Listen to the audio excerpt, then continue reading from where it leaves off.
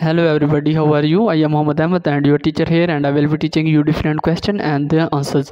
So I welcome you on classteacher.com, where we will be discussing question regarding and a text can help readers understand difficult passages. Option 1 changing, option 2 reorganizing, option 3 paraphrasing, option 4 rewriting. The correct answer of the question: rereading and paraphrasing a text can help readers understand difficult passages. So that's the correct answer of the question. If you have any question, just leave a comment. I will be answering you as soon as I can. Thank you very much for watching the video. Please don't forget to like, share and subscribe our channel. Until next question, bye bye.